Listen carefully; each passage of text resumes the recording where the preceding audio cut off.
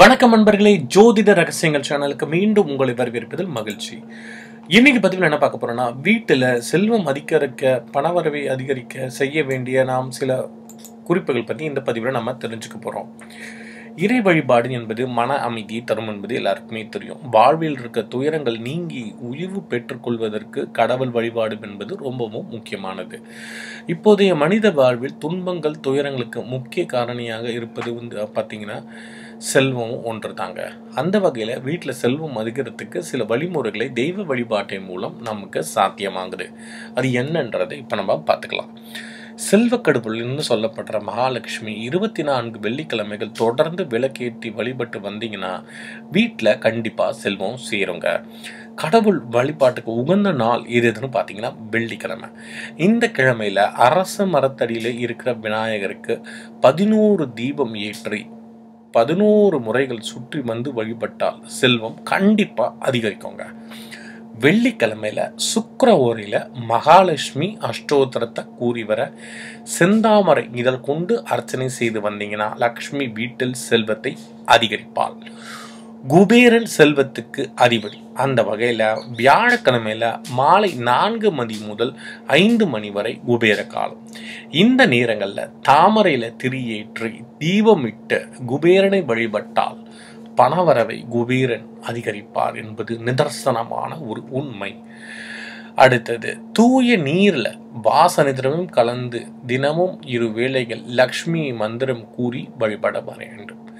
பின்னர் அந்த நீரை குடியிருக்கும் வீடு முழுதும் தெளித்து வந்தால் வீட்டில் கண்டிப்பாக லக்ஷ்மி செல்வம் வாசம் செய்வாள். உங்கள் வீட்டில் செல்வம் கண்டிப்பாக பெருகும். வீட்டில் வெண்புறாக்களை வளர்த்து வர பணவரவு அதிகரிக்கும். அதே போன்று ஓடும் ஒரு வெள்ளை குதிரையின் படம், ஓகேங்களா, ஜோடி கழுதையின் படம் தினமும் நீங்கள் பார்த்து வந்தால் உங்களுடைய பணவரவு நிச்சயம் அதிகரிக்கும்.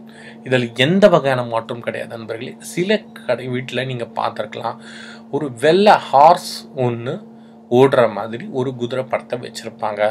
அதுதான் நண்பர்களே நம்ம சொல்லிட்டு இருக்க அந்த படம். சரிங்களா? இதை மறக்காமல் நீங்கள் வைங்க.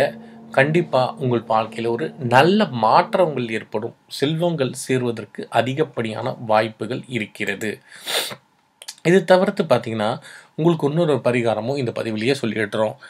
பண தேவைகள் பூர்த்தியாகிறதுக்கு ஒரு தாந்திரிக பரிகாரத்தை இப்போ நம்ம சொல்ல போகிறோம். அதாவது தொடர்ந்து 8 சனிக்கிழமைகள் முதல் நாளே தயிரில் ஊற வைத்த கையளவு கருப்பு உளுந்துடன் சிறிது வெள்ளைப்பொடியை சேர்த்துக்கோங்க.